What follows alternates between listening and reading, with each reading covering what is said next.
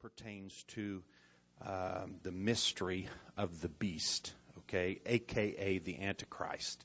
All right, so we're going to be looking at that topic tonight. So let's go to Revelation chapter 13, where we find the description of the Antichrist. Revelation chapter 13. Let's stand for the reading of the text.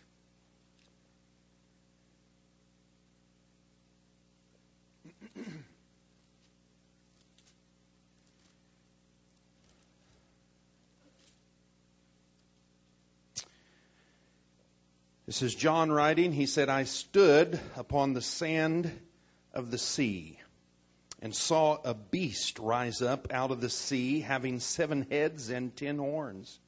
And upon his horns 10 crowns, and upon his heads the name of blasphemy.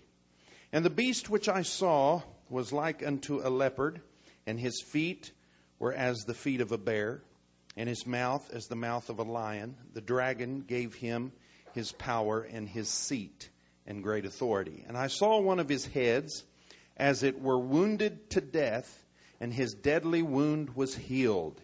And all the world wondered after the beast. And they worshipped the dragon, which gave power unto the beast. And they worshipped the beast, saying, Who is like unto the beast, who is able to make war with him? And there was given unto him a mouth, speaking great things and blasphemies, and power was given unto him to continue 42 months. And he opened his mouth in blasphemy against God, to blaspheme his name and his tabernacle and them that dwell in heaven. And it was given unto him to make war with the saints and to overcome them. And power was given him over all kindreds and tongues and nations.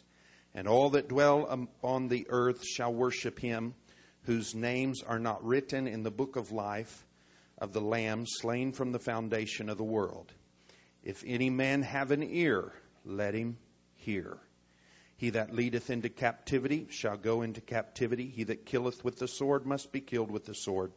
Here is the patience and the faith of the saints. Heavenly Father, thank you, Lord, for this passage which you've included in the book of Revelation. Lord, a sometimes misunderstood, miscalculated book. But God, I pray that it would be revealed and unveiled before our eyes. May we have a clearer understanding of this passage by the time we are through with our few minutes this evening that you will give us. Bless our time, we pray, in Christ's name. All God's people say amen. You can be seated tonight. Trust you received a worksheet so you can take a few notes and follow along. Amen. Hopefully you won't be sleeping on me. All right. So, as we've come to this final book, I want you to note the first point I've included for you is the fact that it's the first and only book of prophecy in the New Testament. All right? The first and only book of prophecy in the New Testament. The author is believed to be the Apostle John. We believe he penned it somewhere around AD 95, 96, at the time being about 90 years of age, while he was exiled to the island of Patmos, or Patmos, however you want to pronounce it. But I'm going to use Patmos for tonight.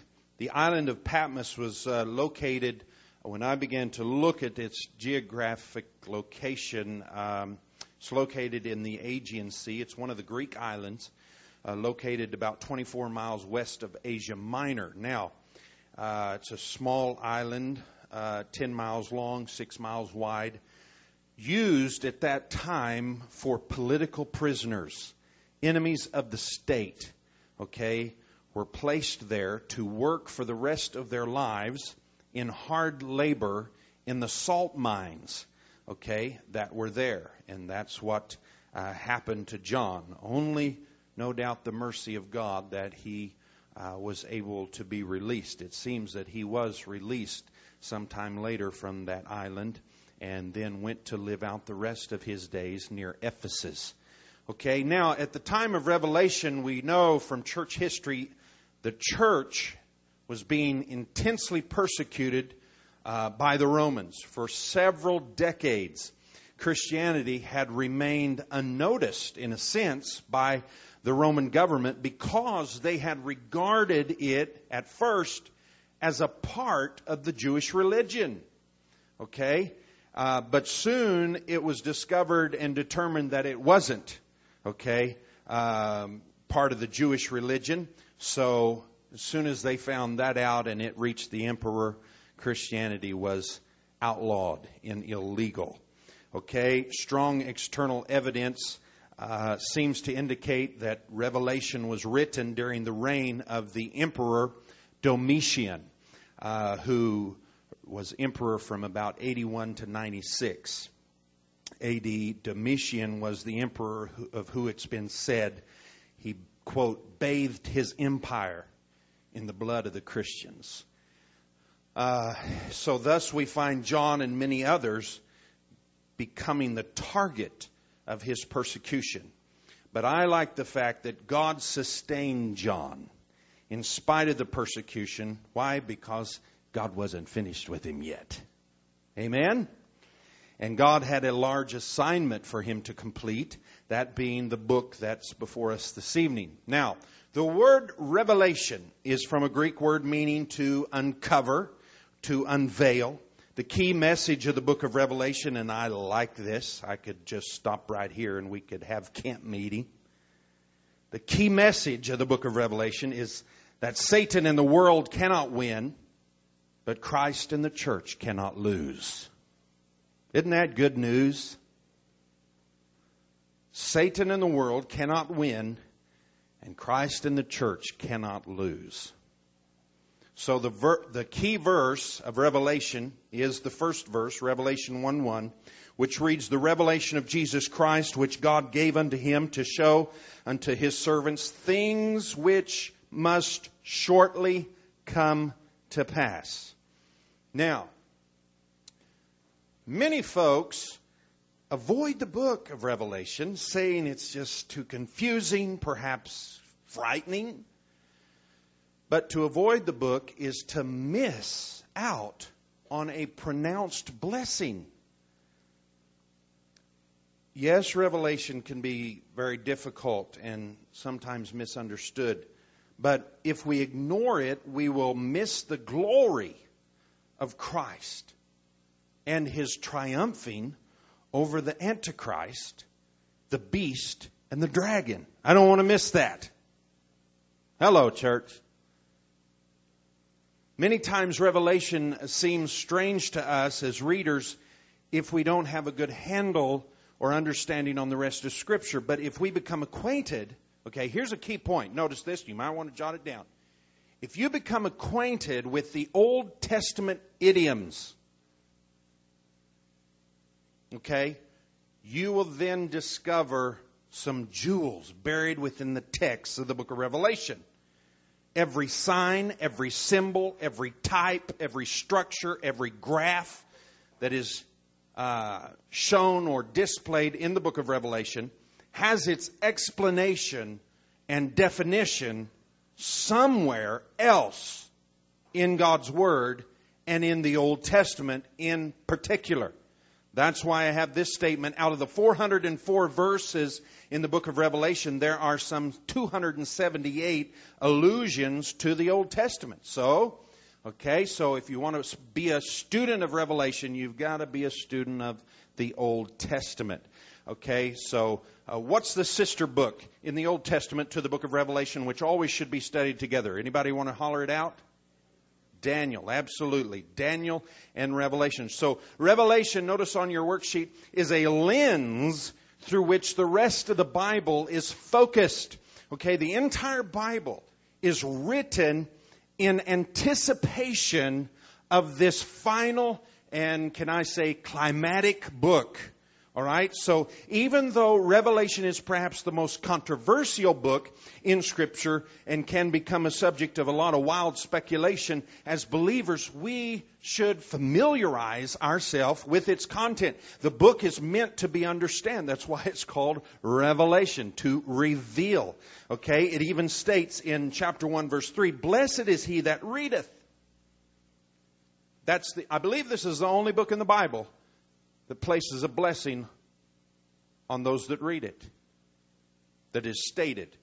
"Blessed is he that readeth, and that hear the words of this prophecy, and keep those things which are written therein."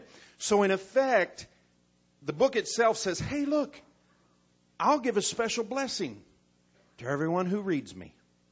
That's what the book of Revelation says. I'll give a special blessing to everyone who reads me. Revelation 22:7, "Behold, I come quickly. Blessed is he that keepeth the sayings of the prophecy of this book." Okay? Dr. Mark Hitchcock is a pastor, author.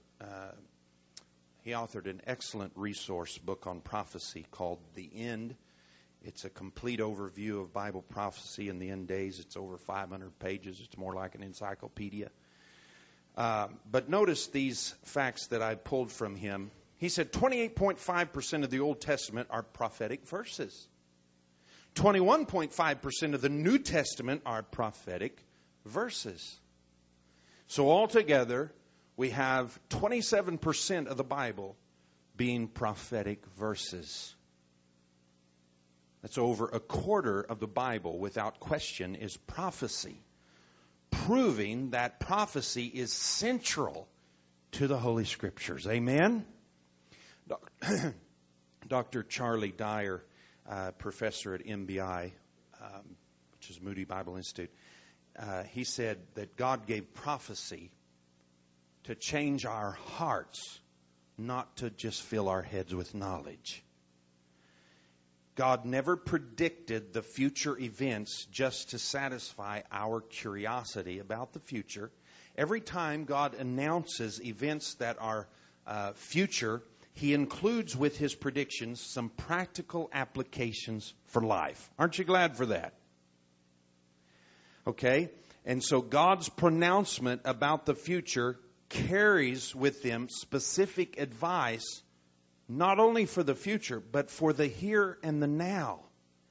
And Dr. Randall Price, professor of archaeology at biblical studies at Liberty University, he said, "What good is it to be able to understand the 7 heads in Revelation 13:1 if we don't use our own head?"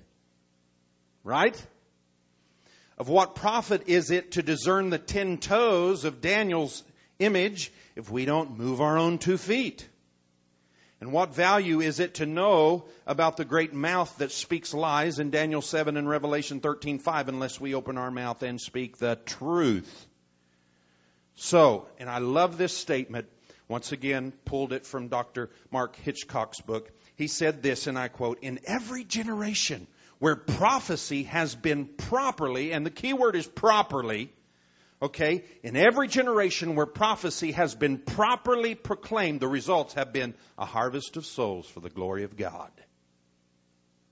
Why? Because when prophecy is properly proclaimed, it is sounding the alarm. Hello? It's sounding the alarm and saying, let's reevaluate our lives and make sure we're ready to meet the Lord. Amen? So, with that as our framework, let's delve into the topic of tonight. Turn to your neighbor and say, who is this beast he's talking about? Well, Revelation 13 introduces this person well known to Bible prophecy. He's actually called by at least 20 different names, most commonly, though, referred to by the name Antichrist. Now, the term Antichrist has 2 meanings. Basically, it's quite simple. Notice on your worksheet. That which is against Christ. That's number 1. That which is against Christ. And number 2, that which counterfeits and takes the place of, okay, becomes instead of Christ. Both meanings fit the bill. The Antichrist will be against Christ. That is, he will be an enemy of Christ, and he will try to replace Christ. He will be a false Christ. So this future world leader who will be the Antichrist is called by, as I mentioned, over 20 different names throughout Bible prophecy. He's called in Daniel chapter 7 the little horn. He's also called in Daniel 8 the king of fierce countenance. He's called the prince that shall come. He's called the man of sin. He's called the son of perdition. He's called the beast. He's referred to as 666. Okay. He's referred to as the lawless one. Now, just as Christ was the promised offspring of the woman, okay, going back to, is it Revelation 3:15? Okay, the first promise of the Messiah. Just as Christ was the promised offspring of the woman, the Antichrist is the promised offspring of the serpent. Okay? So counterfeiting the work of God has been the work of Satan all the way back to where? That's better, because the first time all I heard was okay? All the way back to the Garden of Eden. The Antichrist now is going to be Satan's masterpiece. And there's been much, and really too much, speculation about the nationality of the Antichrist. Revelation 13:1. Now, this is the way I see it, okay? Revelation 13:1 tells us, indicates that he saw a beast coming out of the sea. Meaning the sea of peoples around the Mediterranean. And another place in the passage in Scripture makes me believe that's referring to a Gentile people. From that, I gather he will be a Gentile. But hang on. Daniel 8:9 suggests that he is the small horn that came out of the 4 Grecian horns, showing that he will be part Greek. Daniel 9:26 refers to him as the ruler of the people that will come, meaning that he will be of the royal lineage of those who destroyed Jerusalem. History shows us that who destroyed Jerusalem? The Romans. Okay? Therefore, he will be predominantly, I believe, Roman. Daniel 11:36 through 37 tells us that he regards not the God of his fathers. That still suggests, though, that he will be a Jew. In all probability, the Antichrist, I believe, will appear to be a Gentile. And like another another dictator by the name of Hitler, who feared to reveal Jewish blood, the Antichrist is going to keep his Jewish ancestry a secret. That's what I believe. And so it may be known only to God, but I feel the Bible teaches that he will be Roman/Grecian Jew, which represents really the people of all the earth. Okay? Now, how can the Antichrist be identified? Here's some characteristics that I want us to notice first, right out of the gate. He exalts himself above all gods. Secondly, he will sit in the temple and claim to be God. Thirdly, he will be able to do powerful supernatural things. Okay, by that, we're meaning miracles. This guy is going to perform miracles. So, if you're asking yourself, I wonder if so-and-so is an Antichrist. Have they performed any miracles lately? Okay, that's a huge question you can ask yourself.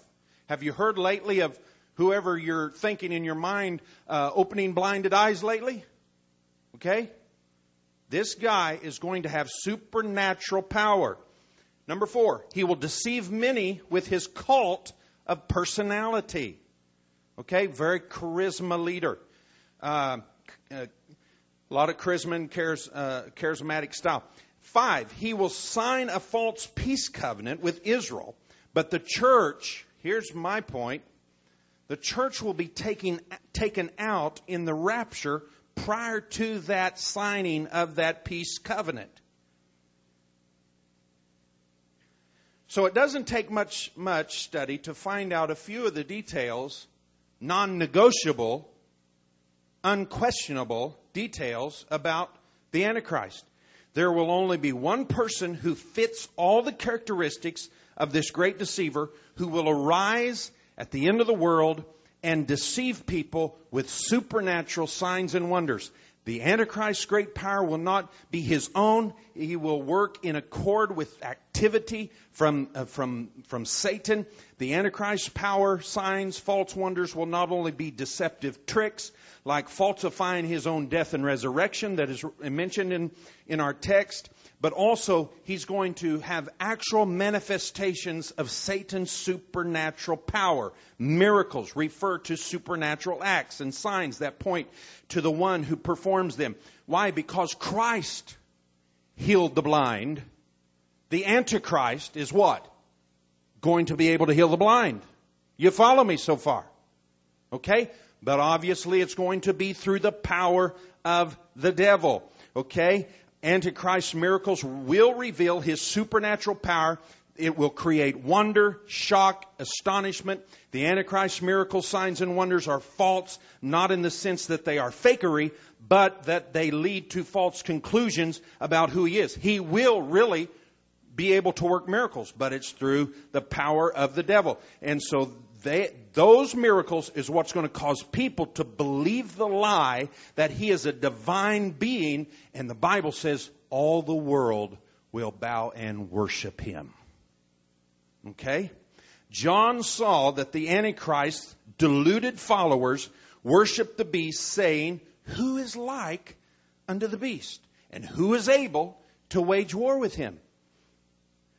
The Antichrist will mislead the world with all the deception, wickedness that he has at his disposal. He will muster all of evil's undiluted, unrestrained, seductive power to tempt the world, to give him unprecedented influence over the entire world. This power-hungry maniac will also demand to be worshipped as God. So, will Christians, the question that is asked oftentimes, will Christians be able to identify the Antichrist before the rapture?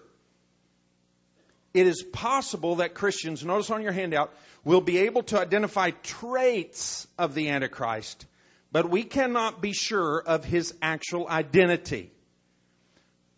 The Word of God says that the body of Christ is removed before the Antichrist signs the covenant of death, which is that false peace covenant with Israel, and that his true agenda will be hidden for the first 3.5 years of the tribulation. He will be a party man. Throwing parties, everybody will love him.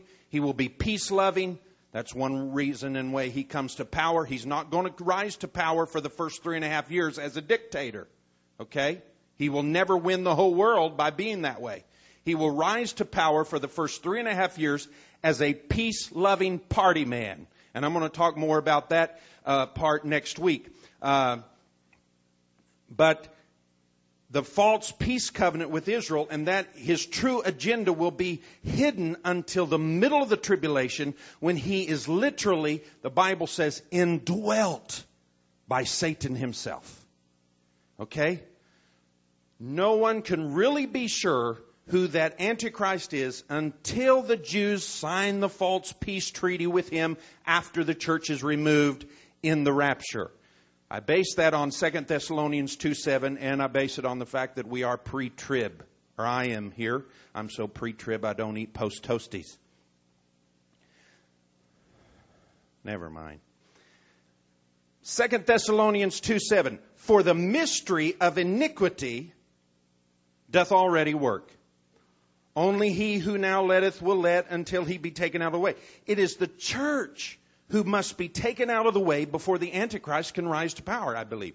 Ever since the Old Testament first spoke of him, Christians and Jews have been looking for the advent of the Antichrist.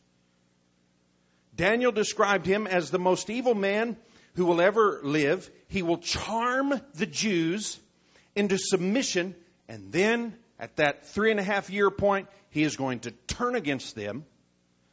This man of sin will briefly become the most powerful man on earth. Many Christians have tried to name the Antichrist from among the men of their day. Some have made good assumptions, while others are probably far off base with their observations. And of course, no one has been able to name the true Antichrist.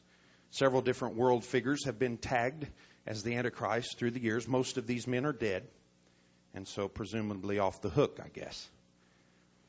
But a number of them are still active on our world stage. Can I share with you a few of them that has been talked about as being the Antichrist? One of the very early ones was Antiochus Epiphanes. He was the one of only a few pre-Christ candidates. Okay? And is described by scholars as being a perfect type of the Antichrist. Epiphanes was predicted by Daniel the prophet, and he fulfilled many of the prophecies that the real Antichrist will repeat. For example, called the abomination of desolation, when he offers a pig, a swine, in the temple. Antiochus Epiphanes actually did that. Okay? And so we find that he was a very, apt foreshadow. Another one, moving on forward. Let's go forward. Roman Emperor Nero. He was one of the first and one of the greatest persons to fit the role of the Antichrist. He put many, many, many Christians to death and even killed members of his own family. Nero's actions actually helped the church, the Bible says, or actually history says rather, to multiply faster. Okay, it separated persecution, as we know, always separates what? The men from the boys, spiritually, so to speak. And so when he learned that the Roman Senate was plotting against him, he poisoned himself and died. Okay, so obviously he wasn't the Antichrist. The Pope. A lot of folks, just about every Pope has been given the title of the Antichrist. He's a favorite among some evangelicals. During the Middle Ages, when the power of the Pope was more pronounced, the title was more plausible. But today, the political power of the Pope, although still a powerful figure, don't get me wrong, but the political power, to somewhat degree, has waned. It's more likely, as some Bible teachers may believe, the Pope may play a role. And some have talked about the Catholic Church or the Pope as playing a role of the false prophet and such. I don't know. It's not mentioned in Scripture.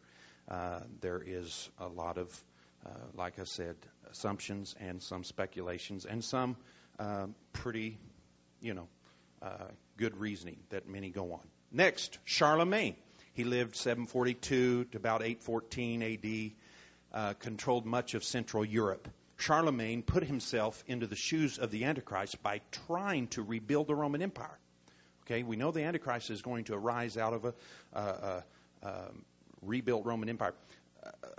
And Charlemagne put himself, he tried to do that, but really only the real Antichrist is going to be able to accomplish that. Charlemagne obviously died before he achieved that goal. Napoleon is another one. The self-crowned French emperor was not particularly, some say, a depraved man, but he did not persecute the church, but he lacked a number of qualities needed for the role of the Antichrist. His downfall was that he loved war too much. Napoleon, like Charlemagne, worked at reviving the Roman Empire. Okay, so that was a few of the old ones. Now, let's take a huge leap and jump up more into relative history of Franklin D. Roosevelt. The numerical number of FDR's name was reported to add up to what?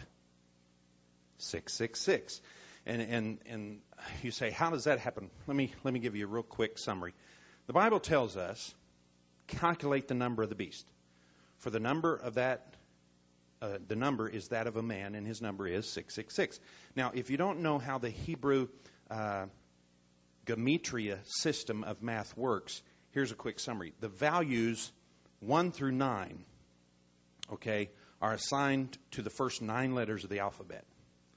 10 through 90 are for the next 9 letters. And 100 through 400 for the last 4 letters. They only have 22 characters in their alphabet. Hebrew, we're talking about. Okay? Using this system of math and applying it to the first 22 characters of the English alphabet, they always make the last 4 letters of our English alphabet equate to 0.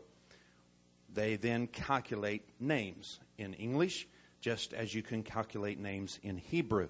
So there is a man on the world scene whose name and title calculates to 666 in both Hebrew and English, is what many of them are trying to prove.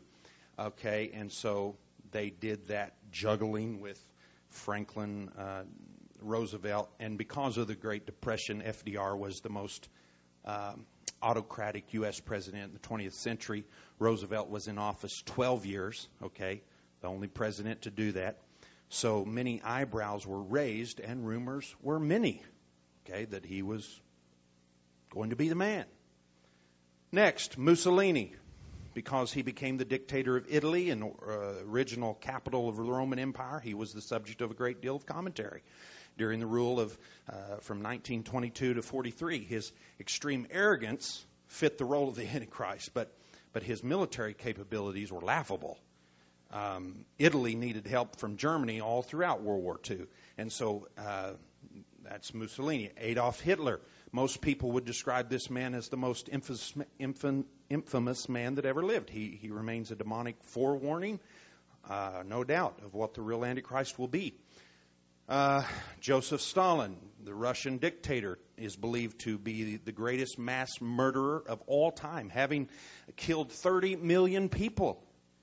Most of history's tyrants killed foreigners, but Stalin specialized in killing his own citizens. And so he was thought of by some to be the Antichrist. And then even coming on down, John F. Kennedy. Check this out. As the nation's first Roman Catholic president, John F. Kennedy was believed to do the Pope's bidding. Many say at the 1956 Democratic Convention he received how many votes? 666. So when Kennedy, they said, was shot dead in Dallas, several people waited for his deadly wound to heal. No joke. They thought it would happen. It never happened. King Juan Carlos of Spain. The late prophecy teacher Charles Taylor was a big proponent of the idea that Carlos is the Antichrist because of his bloodline and because he's the king of the 10th nation that is to join the European Union. Even Ronald Reagan.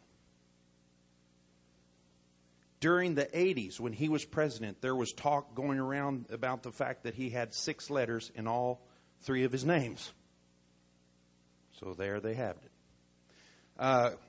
Michael Gorbachev, the first Russian leader to support the rights of the people, has been and remains, in many's eyes, the candidate for the job of the Antichrist, according to many. So until he dies, some prophecy watchers are going to keep their eyes on him. I guess being born with that mark on his head was too obvious for some. Some look at, used to, Sun Myung Moon, the leader of the Unification Church, openly claimed to be the Messiah. Before he died, though, he was sent to jail for tax evasion. It's interesting that Christ had a tax collector on his staff. He didn't suffer from tax problems. So you picked the smarter Messiah. former PLO leader, Yasser Arafat. Now, this one's interesting. When Arafat signed the peace treaty with Israel, if you recall, back in 1993, okay, some thought that he was bringing to pass the prophecy regarding the Antichrist signing the 7-year peace treaty with Israel. From now, where we're at in history, in order for that to have been the case, we would all have lived through the tribulation, and we would be well into the millennial reign. So there's a few. Louis Farrakhan. It even goes to Bill Gates. I guess if the beast needs to be a computer illiterate, financially well off, then they say Bill Gates is the candidate. Prince Charles of Wales.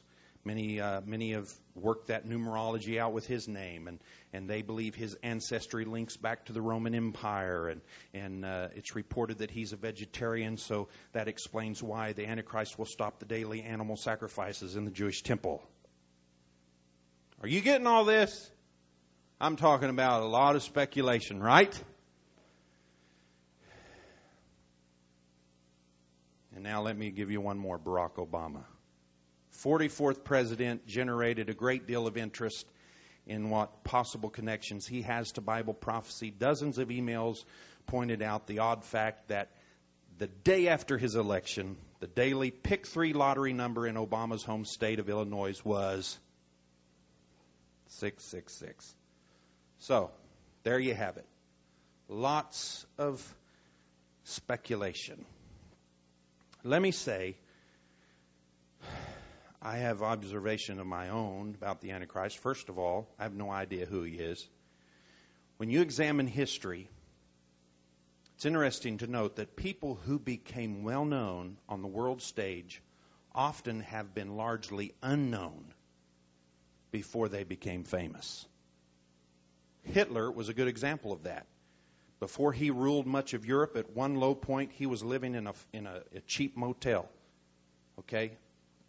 You walked by him, you would never have guessed he would someday threaten to take over the world.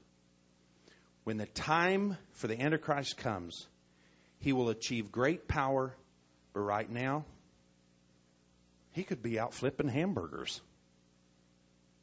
Hello. We don't know. Only after the rapture of the church will the identity, I believe, of the Antichrist be revealed. In other words, church, you don't want to know who he is. Because if you know who he is, that means you've been what? Left behind. Huh? Follow me? And if you've been left behind, that's not a good deal. So, nothing is more futile than trying to identify the Antichrist before the rapture. Doing so would be an effort to prove the Bible wrong. That has never happened. It's not going to happen now. So, all anyone does by trying to identify the Antichrist before the church is taken out is embarrass themselves and bring criticism upon other Christians. In connection with this, let me hasten to add that 666 is the Antichrist number. It is not my driver's license number, my credit card number, Social Security number, any other number associated with me. It's not any of your numbers. It is his number, one specific number that identifies one specific individual. Okay? We do not know whether or not, like I said, even if he's already alive as a person, it seems reasonable that he will have to be full grown when he appears. And if the rapture is as close as the prophetic authorities believe, it makes sense to assume that he is already alive, already grown. The thing to remember is that nobody knows at all. And so we can only speculate. And so when somebody starts, that shop talk at the workplace or whatever, do you believe so-and-so's the Antichrist? I hope not. I need to be out of here. Huh?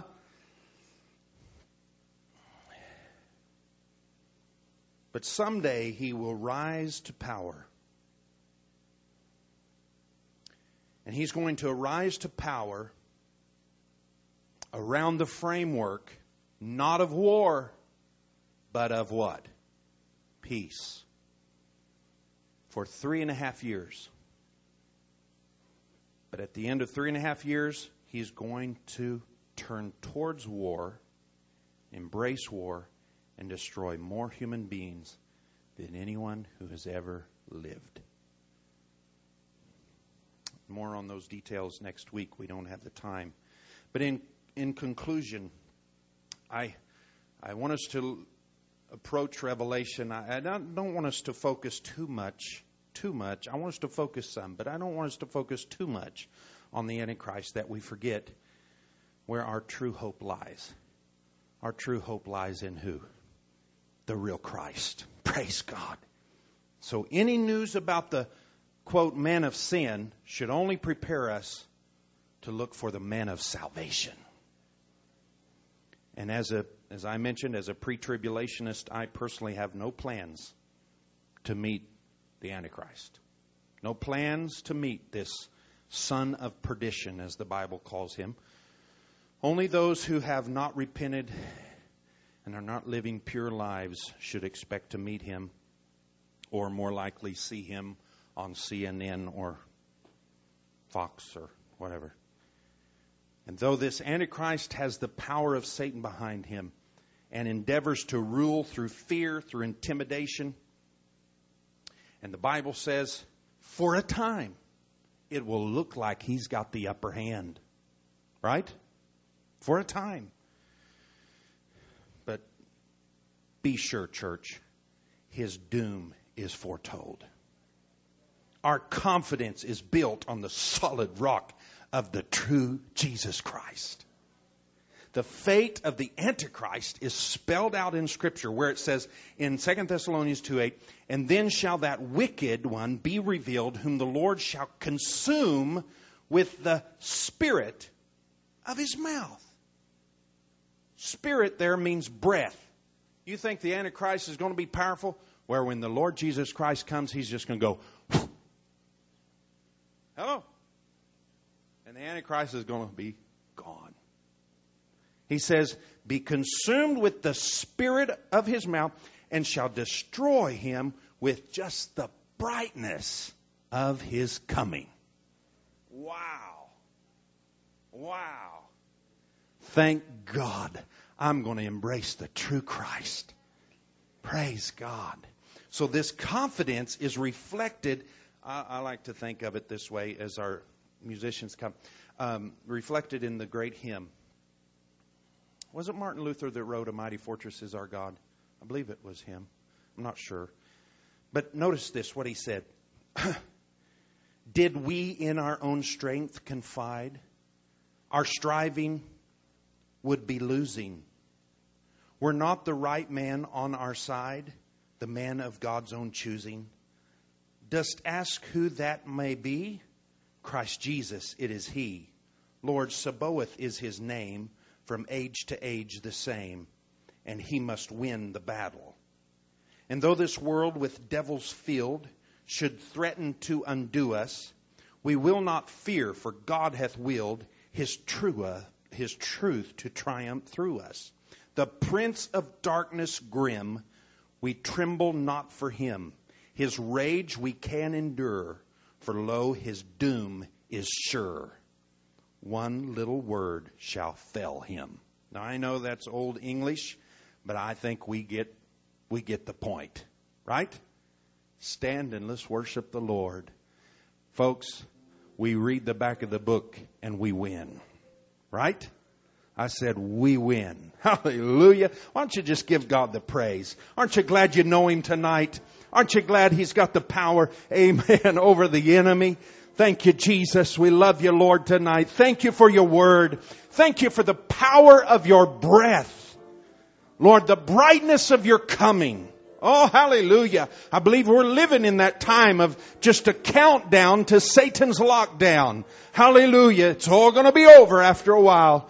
Amen. Amen. We're going to rule and reign with Christ. Thank you, Jesus. Thank you, Jesus. Touch our hearts tonight. Encourage us, Lord, as we focus on the future of the Church of Jesus Christ, which is a bright future.